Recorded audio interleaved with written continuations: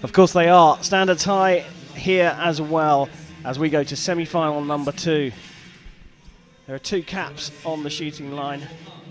One is flat and born in Yorkshire on the head of the Northern Irish athlete Patrick Huston, shooting for Great Britain. The baseball cap is on Jack Williams, the 21-year-old. Newest member of the USA squad and a very promising athlete.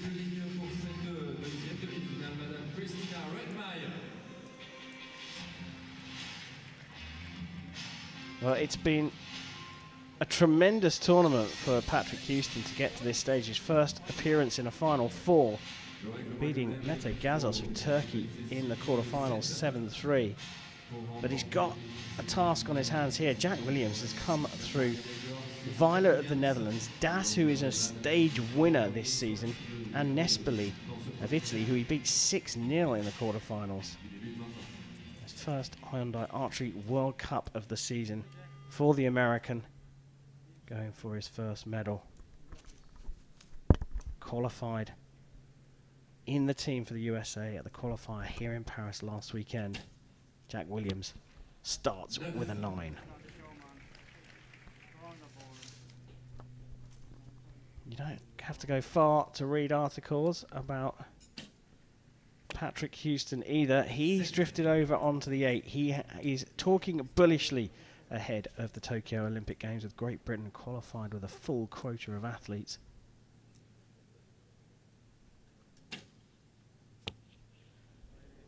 Both archers drifting out to the right-hand side here, and Huston having to redraw. Yeah, he came straight through the clicker there, so back up to full draw again.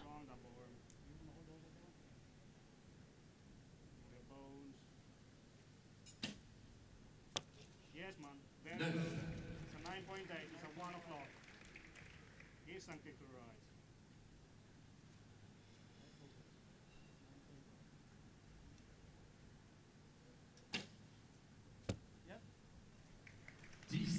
Well, let's put this one to bed, but Huston will want to continue his improvement with his third arrow.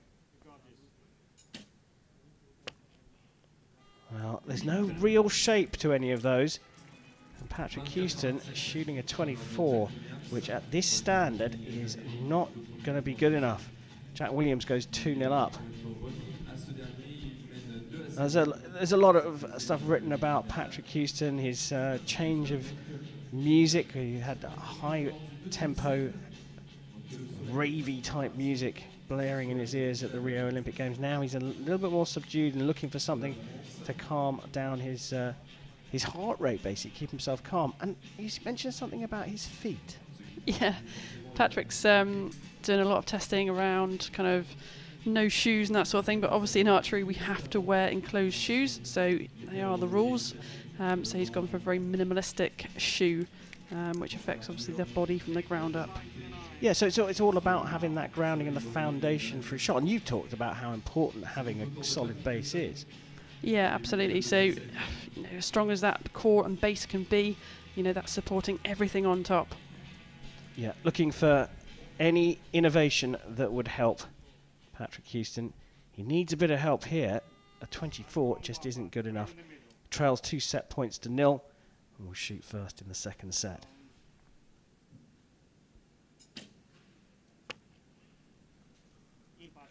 Much better start.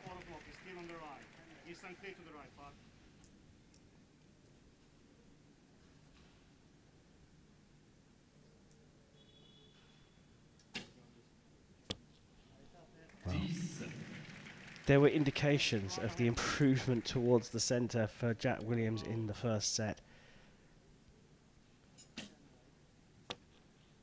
That's a close one. Coach thinks it's a 10, marked as a 9 for a measure, but I think the coach may well be right. Yeah, I'd say that one had hit the line.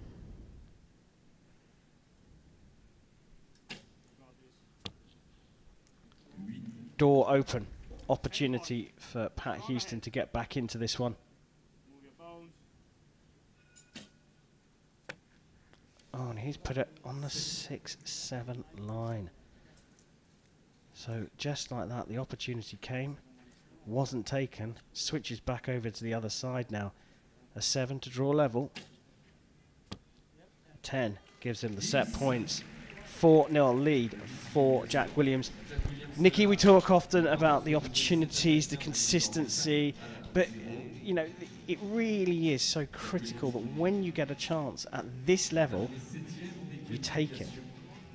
Yeah, you've got to take the points when you can, when they're open to you. Patrick not sort of getting into the zone just yet and needs to just work on keeping all three of those in the middle. You know, Jack Williams is an interesting one, really. He decided not to compete internationally so far this year. He's really put all his effort into making that US Olympic team, which, you know, the depth that they have there is incredible. So, you know, he's done that. He's come to this competition. They won their team spot earlier in the week as well, which has given them, you know, loads of confidence. Yeah, teaming up with Brady Ellison and returning Jake Wookie. Yeah, I think the last time he came out was London 2012, I believe. So he had a bit of a time away and come right back into the team. Yeah, the Millennium Falcon broke down for one Olympic cycle.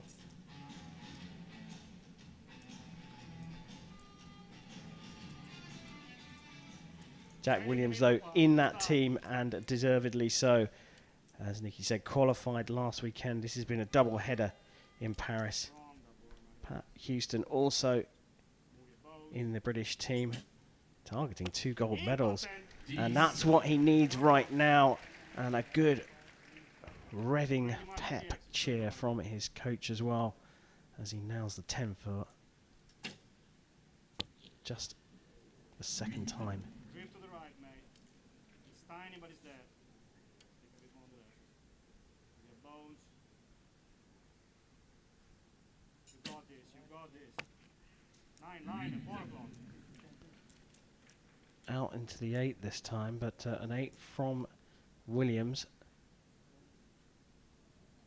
means a glimmer of hope for Huston here. Oh, and that's drifted out into the 7. What's going on there? Strong double arm, mate. I'm not sure he knows either. There doesn't seem to be that much wind here. Move your bones. Big opportunity here for the points. Drifted out into the 8, but that is enough. A 26 will give the 2 set points to Patrick Huston.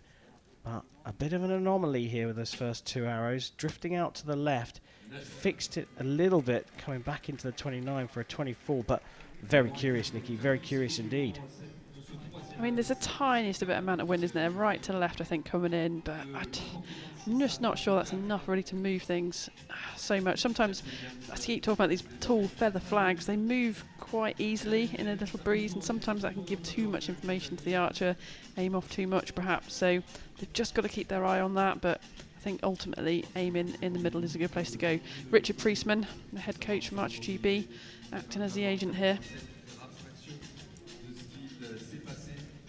So we talk about this. You see Huston here, he shot a 10 to get him underway in this set. It was enough, the 26, to get the 2 set points. So you say it's not the wind, and I tend to agree with you. There's not really very much wind at all here. If it's blowing very, very gently as well. So it's not going to affect the arrow. So it's either aim or an error. On that last shot, you just saw him just pushing that bow arm to the right a little bit as if he knew it was going to go left. So he could have been aiming a little bit there. Right-handed archer, going left, usually a little bit of release error potentially. Well, it's fought his way back into this. Patrick Huston from Great Britain was 4-0 down and started with a 10 in the last set. Starts with a 10 in this one.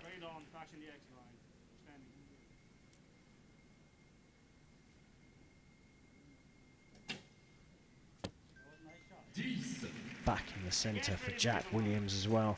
This semi-final for a place in the gold medal match against Brady Ellison. Good to see a bit of nerves, bit of movement. Hasn't had the opportunity to shoot under pressure like this for a while.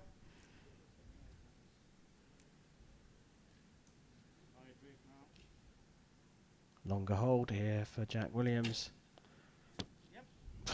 But it's in the X. part, right in the middle. Patrick Huston needs a 10 here just to put some pressure on Jack Williams. And he's drifted out into the 8. We haven't seen 3 consistent arrows from Patrick Huston in this match. Jack Williams just needs an 8 to win here and go through to the final against Ellison. And an 8 is what he gets for a 28. He did just enough for the 6-2 victory.